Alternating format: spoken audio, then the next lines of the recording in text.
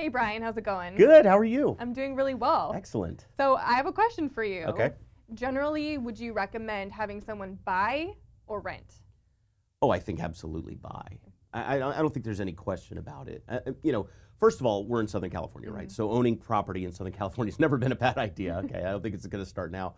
But the second piece is you have to understand what's going on with your money when you're renting, right? I talk to my clients this way. I tell them whether you're renting or you're buying, you're paying a mortgage. You're either paying yours Or someone or you're paying else's. somebody else's, right? One way or another, you're paying a mortgage, right?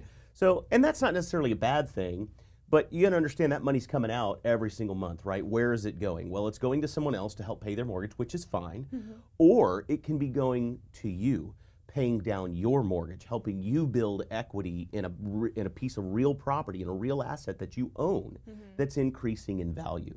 So you're now not just paying down your mortgage, right, making that payment every month like you would be anyway if you were renting, but you're also building a long-term asset. You're increasing your overall long-term wealth at the same time. Right. And then let's also not forget that there are tax advantages to owning, right, mortgage interest that gets to be written off at the end of the year and all that. I'm not a tax professional. Please consult your tax professional, right?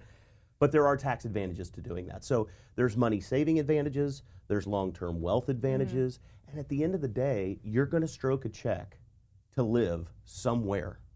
You might as well be stroking that check to increase your long-term wealth rather than someone else's. Yeah. Well, that was really great advice. Thank you so much. You're welcome. That was Brian McIntosh.